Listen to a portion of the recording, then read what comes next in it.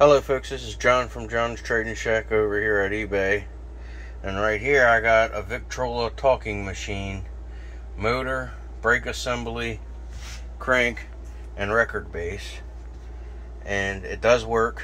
I didn't restore it or anything. I pulled all the old dirty grease off the motor. Added a little tiny oil to get the grease to the right consistency so where she'll run pretty good.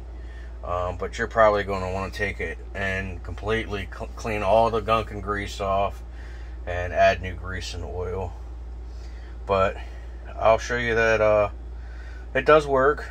It doesn't need much to get going. And please bear with me, I'm not the best video guy. So, alright. So here we go. I got this thing to hold my camera. And I'll give it a couple cranks. I already cranked it up a little bit, but I'll give it a couple cranks, put your record base on, and show you some adjustments. This has some rust on it, so it's a little finicky. It's going to need a little work. But I got it on some plexiglass.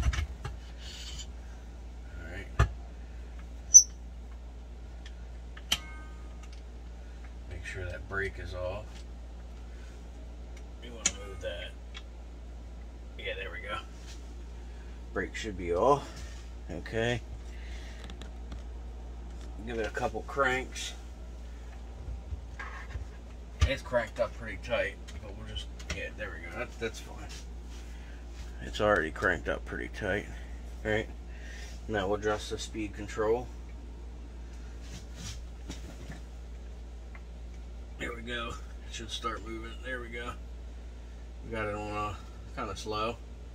Now the more we turn this screw towards the down, the more faster it's going to go. See, I'm going down, it's going faster. See?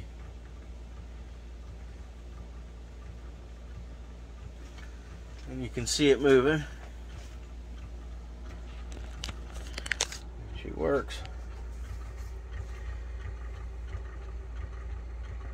Now that's too fast. That'd be, if you had a record in there, you'd be like, let's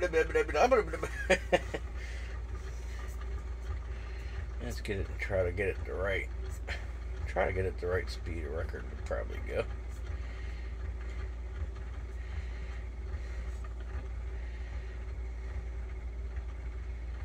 Almost.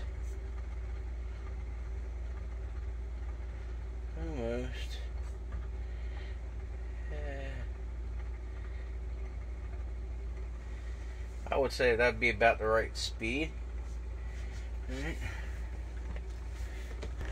And see, there's the motor. And I already pulled all the old dirty grease off of there. It's not completely restored or anything like that. I just pulled some grease off, added a little oil, and she's running pretty good. Alright, so I'll stop it now and I'll show you the brake assembly. It is rusted up. So when you spin this, it hits this lever and she'll stop. So it'll go up and she's stopped now. Okay, set the phone down so I can pull this record base off. It's heavy.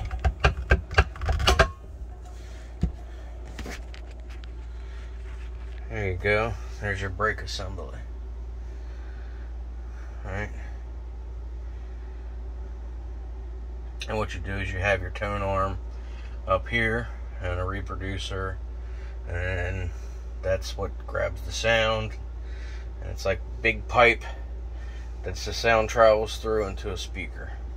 And that's how it worked. But this is all the parts, and you can see the motor works. And underneath it there's a sticker. Let me get it. I'll show you.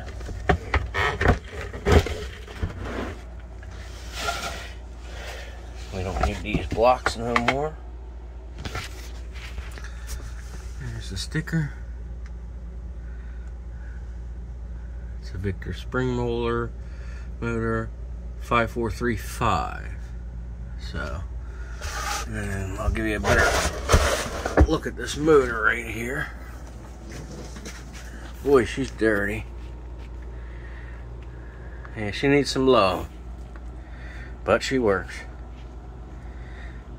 Alright guys, this is John from John's Trading Shack, and this is item 2818.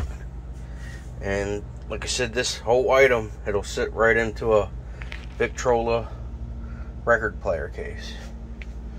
You guys have a nice day.